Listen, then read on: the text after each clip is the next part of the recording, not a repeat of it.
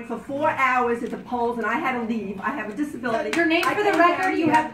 I've been on the list. I'm not going to leave here like I had to leave the polls without giving my 2 minutes of testimony. Have you not been called up, then you'll have to leave. We have one Please state your name. We can hold the floor. Please just state your name. My name is Barbara Brown. I went to the church on 7th Avenue. I live in Maricopa County for 40 years. They're calling security right now on a parking, and there was no Madam Chair, just let her speak. No ADA compliance. Let us speak. I want that on Let us speak. Let her talk. Let her This is a lie that was disseminated. Now they're trying to arrest her. And this is America, folks. Trying to silence your vote. A minute of my time, Madam Chair. Thank you. If you want to arrest me, I'm glad to go to jail. They are actually trying to arrest people for speaking now out of turn. This is not a democracy, folks. This is an oligarchy. Mr. Martinez. We don't live in a democracy. Yes. These people right here are oligarchs, especially the people on... I'm a registered voter. Yeah, get away, buddy. Okay, my name is Barbara Brown. I'm a registered voter. I'm 70 years old. I've been a registered voter here for 40 years. I went to the church, and I could not find any handicap parking. I couldn't find any parking for 45 minutes. Stayed online from 5:45 till 10 o'clock.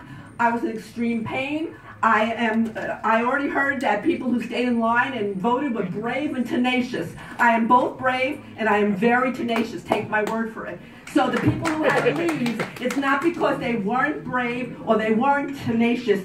They just couldn't wait. 4 hours was more than enough. Not only that, I am on the early voter list.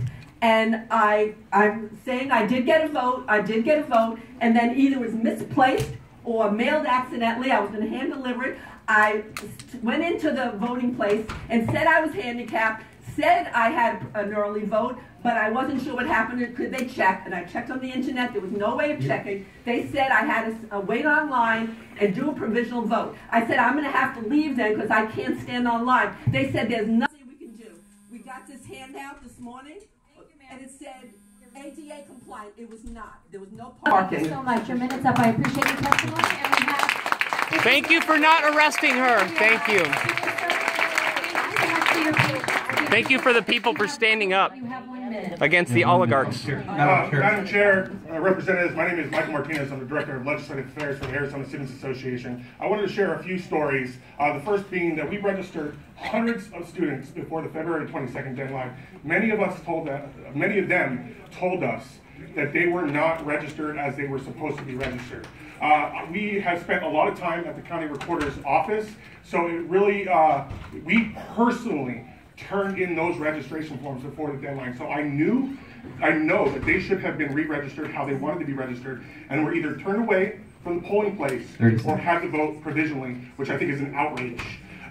The other thing is, I personally spent 5 hours at a voting location talking to voters. There were people there that were there longer than I was, that stayed after polling. I left at 8:30. There were still 200 people in line. And that voting location, Escalante Center, was smack dab in between the largest community college in the nation and the largest university in the nation. They had one polling location for 100,000 students.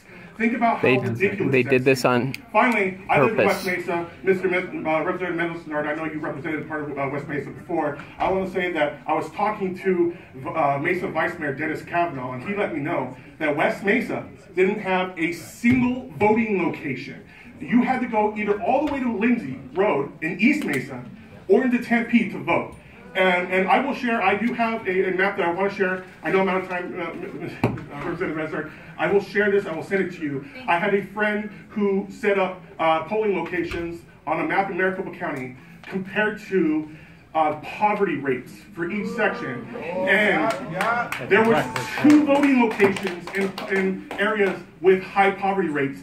And vast majority of the polling locations were too far away from these impoverished areas for people who didn't have cars to get to spend time to get to, and it's absolutely ridiculous. Someone needs to be held accountable. Not just take responsibility, but be held accountable for the people that didn't get to vote. And I'm hoping that happens today. Thank you. That was Michael Martinez right there, folks. Standing up for all of us.